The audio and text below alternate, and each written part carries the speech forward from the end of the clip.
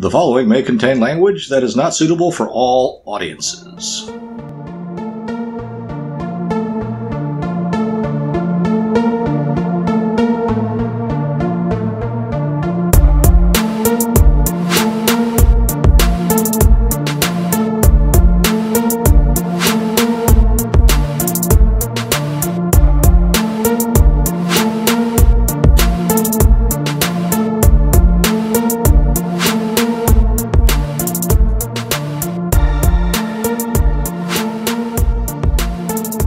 Hello, everybody. Thank you for joining us once again here on the Low Fact Podcast.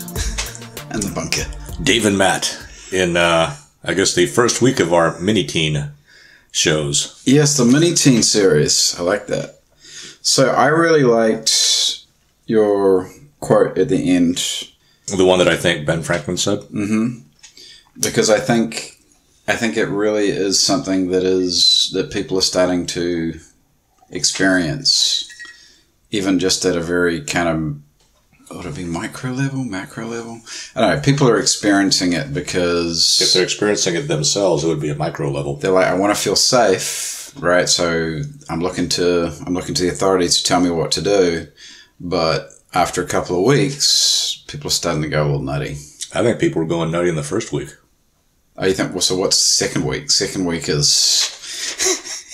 Second week is just more nuttiness. Second week is the Batman movie when the anchor can't use the makeup products and they just get rattier and rattier. We're already in the second week, though. It's almost the third week now. Is it? Yeah, it's 14 days. Has it already been 2 weeks? Yep, it's already been 2 weeks. Are you sure? It might be 12 days. Okay, so maybe we're at the end of the second week now.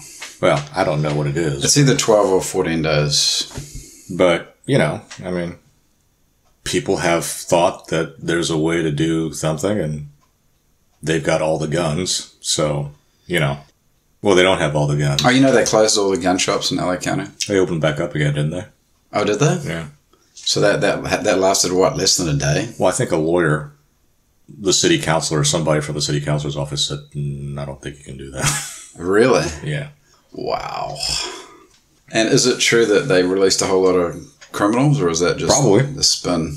No, I mean, probably. I heard something about spin that they were decriminalizing certain crimes in San Francisco or northern in that area up there, like making certain shoplifting things not a felony. And so then all that really did was just get people with tons of misdemeanors because they would go and steal just under that amount.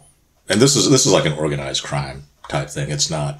Oh, it's not just one person going. It might be. It might be. I don't know. But because I'm the way I am and I don't really peruse the news, I'm like that joke about telling a rumor. Which is what? At first it might start off, we're making a jailbreak at 2:00. Pass it on. Uh-huh. And then by the time it gets to the 15th person, you're like, Penguin, Red Baron, Falcon, 6 a.m. No, I think maybe the way things have been the last couple of weeks, maybe it's a good taste of what it might like be living under a dictatorial regime. I don't think this is anything like living under a dictatorial regime. Well, some elements of it, like the empty shelves and the lining up. There are no empty shelves. There were for a little while.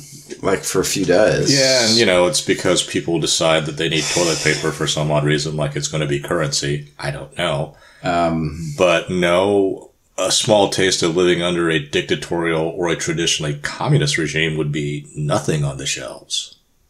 And then you can't leave and then like some of the shit they did in China, in Wuhan. Even that, I have no idea. You don't get to see this stuff. There's video on Twitter. There's no way for me to independently verify the veracity of anything that I see. Well, that's true. I mean, these videos could be from any time and anywhere. I mean, you can't necessarily be a totally trusting person, and you also can't necessarily be a totally distrusting person. So, in some cases, they're judgment calls, right? You're going to have to be like, well, do I believe this person or do I not believe that person? That's an individual judgment call. And I think that for most people, that instrument's not great. It's okay, right? It's okay. You can, it's okay, meaning almost half the time you're probably right. Now, you think that instrument is purely instinctual? Like gut check, response? It's an instinctive thing based on a whole bunch of other stuff.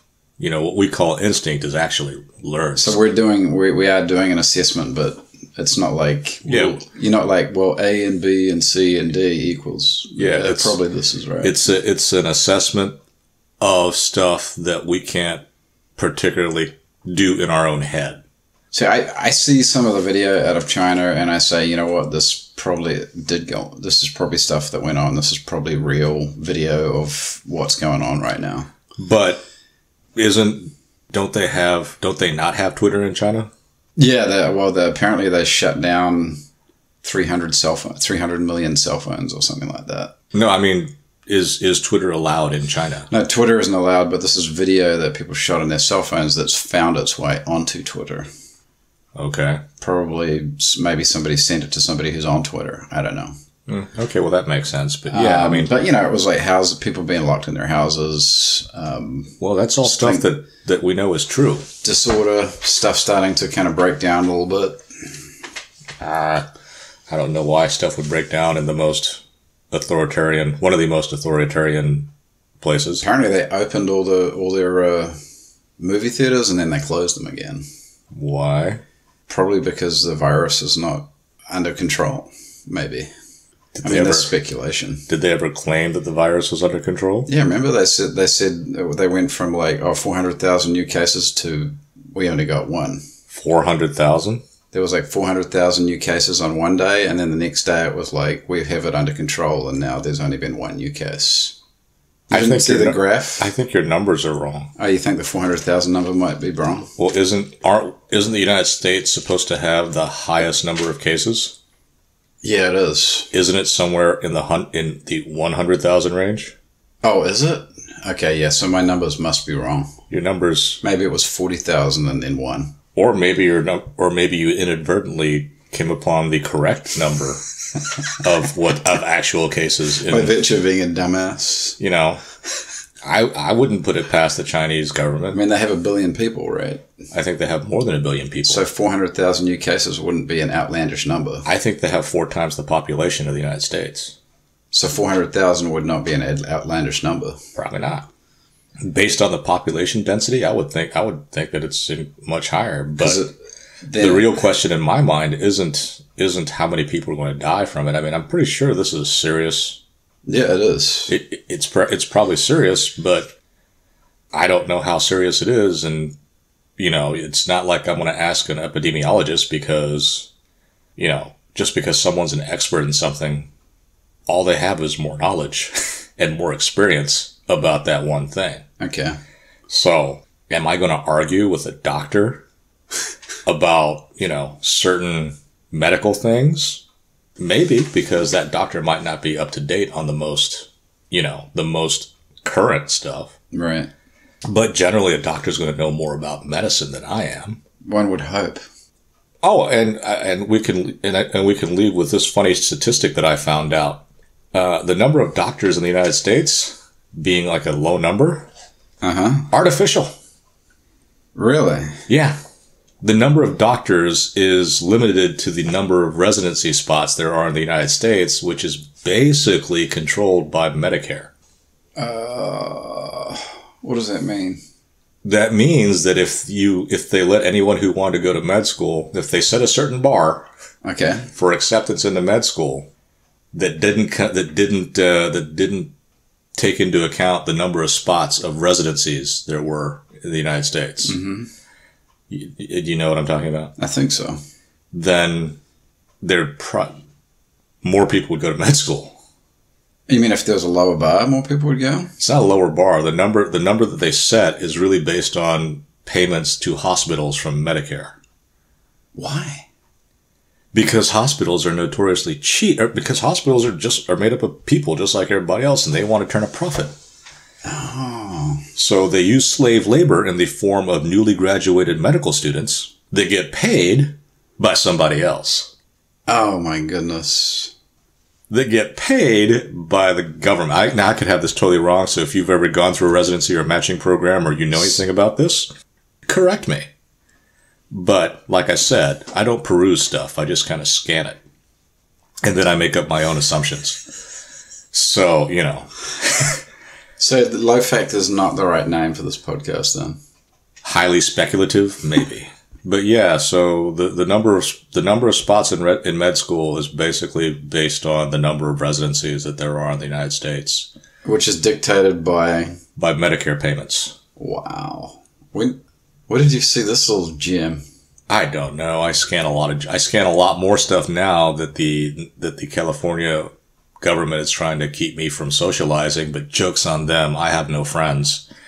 So this Minitine has not hit my social life at all one bit. That's a good theme. Maybe we can continue with that. Okay, so thank you very much for listening in. And, you know, if I say something or if Matt says something that's totally off the wall or incorrect, correct us. Yeah, and all the info will be coming up. We don't mind. But anyway, hopefully, if you're stuck somewhere and can't go out, this is a good way to spend 10 minutes of your day. All right, thanks for tuning in to Low Fat Podcast. You can find us on YouTube. Just search Low Fact.